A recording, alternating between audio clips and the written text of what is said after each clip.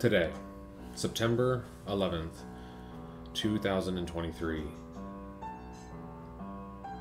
This calendar day is one of the few that I can look several years back and say with confidence what I was doing on this very specific day. For those of you who it doesn't immediately register what September 11th signifies, there was an attack on the Twin Towers in New York City, as well as an attack on the Pentagon, and an attempted attack on, we're not really sure the exact target, but the hijacked plane was overtaken by the courageous efforts of the men and women of Flight 93, who brought the plane down into a field in Somerset, Pennsylvania, better known as Nowheresville, USA.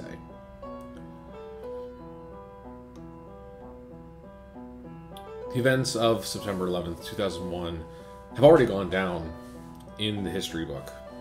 It's one of those where were you moments. Moments like, where were you when man walked on the moon? Where were you when JFK was shot? You know, I'm not even sure that the United States has had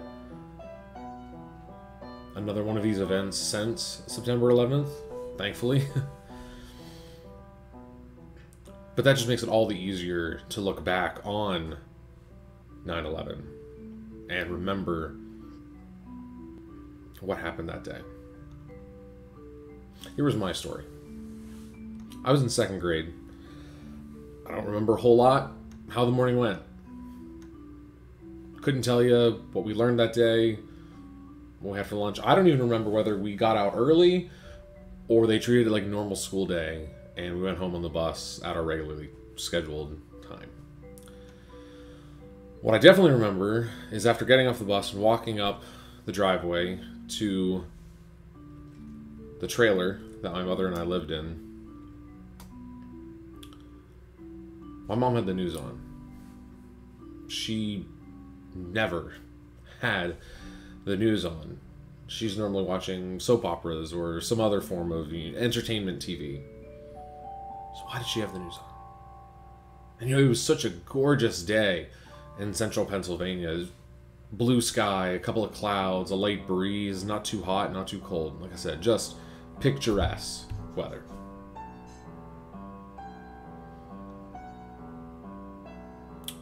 All for the backdrop of a historic where were you moment in history. It really didn't hit me, the significance of 9/11, for several years. But whether fortunately or unfortunately, the area I grew up in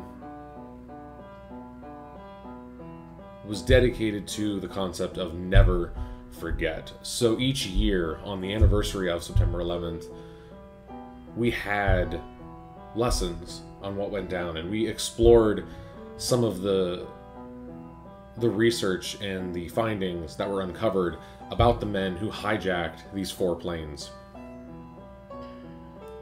So we were treating it as a history event right there in 3rd grade.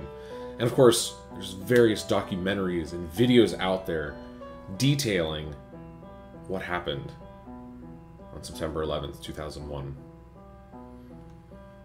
To the best of my knowledge, the United States had never, and hopefully never will again have, such a tragic loss of life from a direct, deliberate, militaristic attack that landed on our soil. The closest maybe that I could think of would be Pearl Harbor. But I want to say Pearl Harbor, which is in Hawaii. Hawaii wasn't even a state yet during the World War II era. It was a U.S. territory, but splitting hairs. Now, if you ever have the opportunity to be in central Pennsylvania, Somerset is not a far drive. Really, if you're even in Pittsburgh, I think at that point you're looking at maybe an hour, hour and a half. It is well worth a trip because there is the Flight 93 Memorial there in Somerset, Pennsylvania. I've been myself several years ago. I do need to warn you, though. What you will see and experience there is ineffable. It's jaw-dropping. Odds are it will change your life because it's going to stick with you for the rest of your life. One of the exhibits at the Flight 93 Memorial offers live audio recordings from the passengers inside Flight 93 after they've collectively come to the decision to re-hijack the plane from the hijackers. They are very, very aware that their actions have zero chance of survival. Their plan is to bring the plane down, because at least if the plane goes down, the only victims from that plane will be the ones on board. They've counted the cost. They know the consequences. And yet, they stood up, found courage that few of us can muster, and executed their plan. I thank God that so many of us are fortunate to never face such a decision, where truly life and death is on the line, or death only is the option. The question is how much. Because ultimately, do you think that you could make that sacrifice? Do you think you could put forth the effort, knowing that you are staring down the barrel of a Russian roulette with all 6 chambers loaded? All for the sake of hopefully saving somebody else the loss of not going home to their loved ones that evening.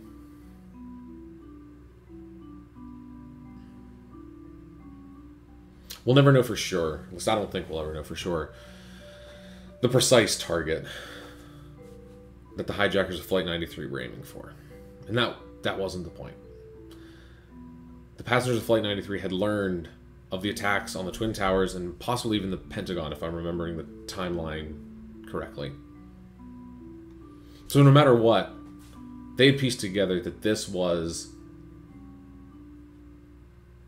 hijacking was meant to cause severe damage. Possibly, I think I've heard speculation that they were going to go for the White House or maybe even Congress.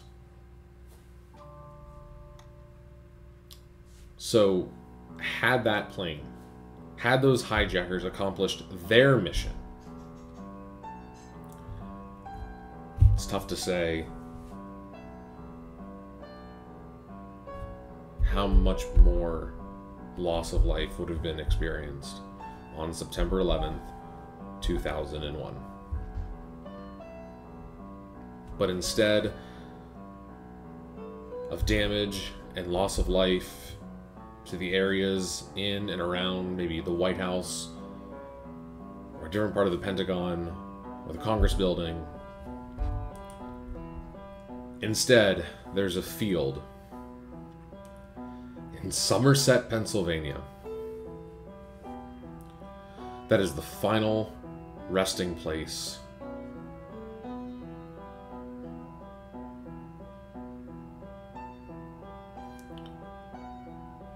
for the heroes aboard Flight 93.